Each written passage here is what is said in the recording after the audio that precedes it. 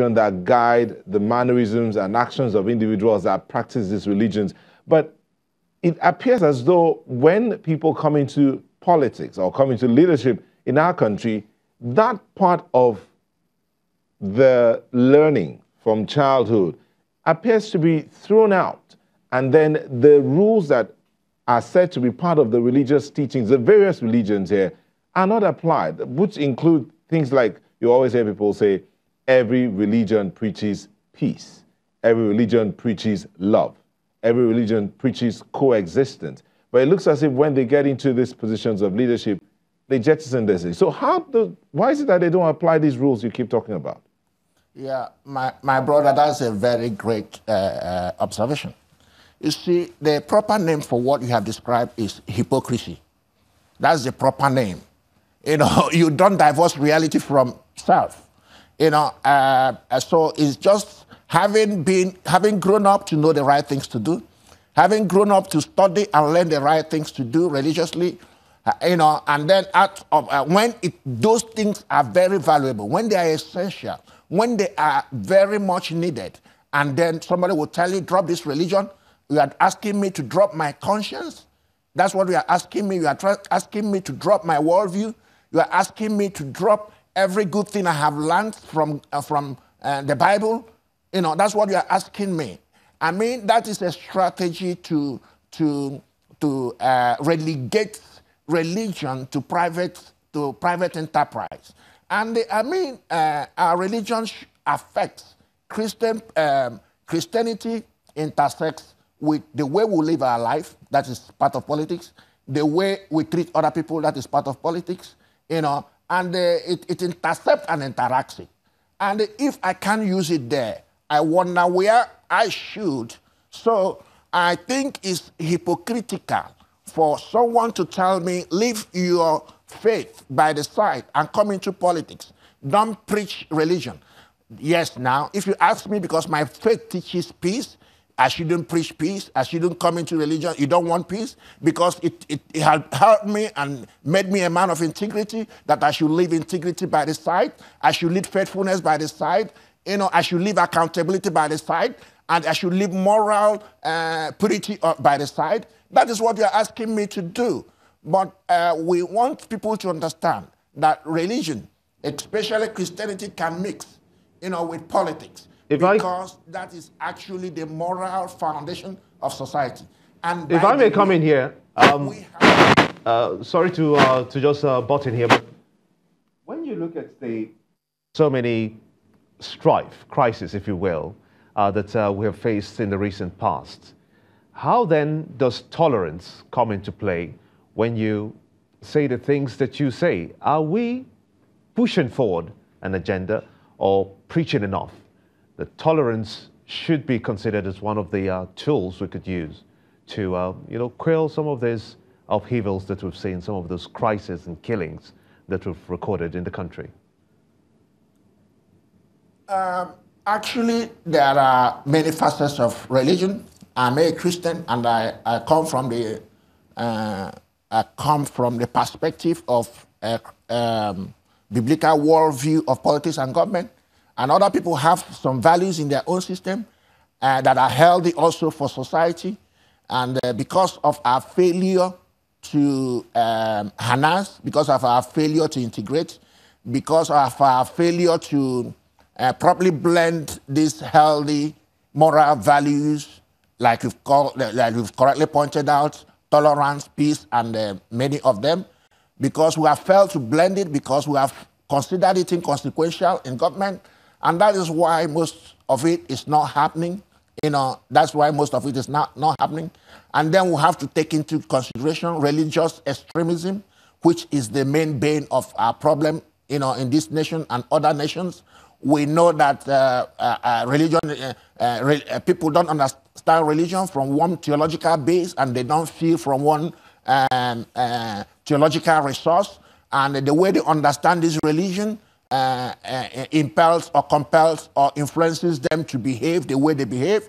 And if it is wrongly perverted, if this religion is wrongly perverted or is dented from the foundation, I mean, it also becomes a problem to everybody in the society. I mean, so tolerance is healthy, and then it depends on, it also behoves on most of the preachers, especially in areas of religious extremism, from where this theology, wrong theology, has been imported to infect society, that have generated into all these pogroms and terrorisms and the genocides that we've been having, which is terrible, and they could have made it impossible for people to tolerate one another, and which have injected hatred and division in society. So I think the men of God, the clergies across board, Christianity, Islam, and other religions, has a responsibility to get their adherents to remain focused, to remain focused, and practice what they teach them: healthy moral principles of tolerance, of integrity, of accountability, of tolerating one another. And for me, my own religion, coming from a Christian perspective, the foundation of Christianity is love.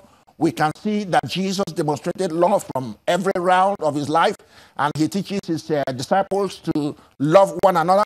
And the parable of the Good Samaritan, where will let you know that we should be our neighbor's keeper, we should love them, even as we do love ourselves. Can I come in here again? Can I come in here again, if you will, please? When you look at religion as it is today, do you, in your vastness and understanding of what religion should be, what different religions, as a matter of fact, should be, are we losing as a people, especially here in Nigeria, are we losing that ingredient, that basic necessities in our religious circles, if you will, to teach our children the essence of what religion should be and how to go about it? There is a great lacuna in that area. There is a great vacuum in that area. And this stems from both ignorance and greed. There is a misuse of the principles of the scripture most of the times in that area. The right thing is that it is the responsibility first of parents to teach their children, because the Lord, the scripture, the Bible, Moses was speaking to the children of Israel. He told them that that they should teach the book of the Lord. They should teach it to your children when they go out and when they come in, when they eat and when they are not eating, when they are sitting down and when they are standing up. It's the responsibility of parents, who to teach their children. And when parents lack the biblical worldview or the appropriate religious foundation to train their children, it becomes a problem. And how do they get this? And that's why every Friday people go to mosque, every Sunday people go to church and has different religious activities within the week. What does the preacher tell them? Do they use the word of God as self-looker to fill themselves? Do they teach them the whole counsel of God? You see, a Christian is a Christian for Christianity. The whole what we call dual citizenship. A dual citizenship is a citizen of heaven, is a citizen of a homely homeland. There are obligations required for you on both nations, which is the city, your earthly homeland and your heavenly homeland. And St. Augustine described it as the city of God and the city of man. There are obligations and rights, and there are duties that you have to brace up with, and these duties have to do with who you are in that earthly citizenship and who you are in your heavenly citizenship. Let me jump in a bit and ask you this. I mean, I come across people who say, well, for them, Christianity is not a religion, it's a way of life. But you have people who think it's a religion, maybe they look at it as such. But is it ever possible? Can it be reconciled such that we impact the society?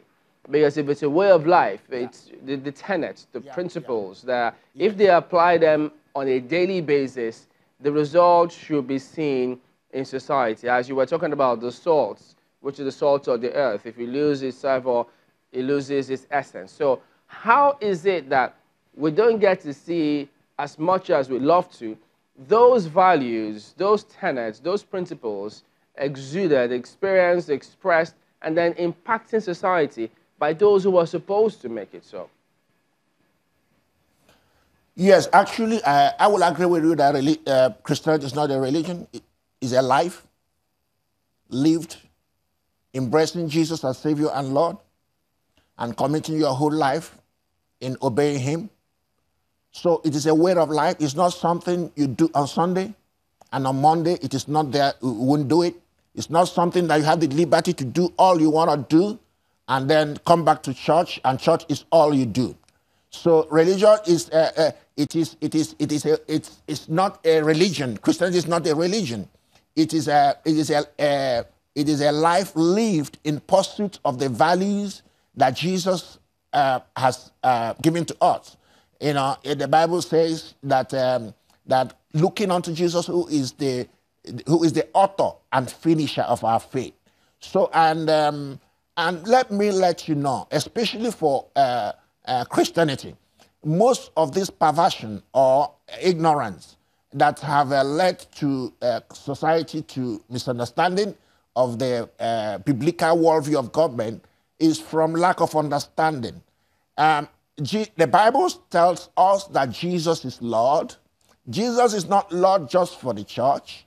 He is not just Lord in our Sunday schools only and in our choir practices. Jesus is Lord over every area of life.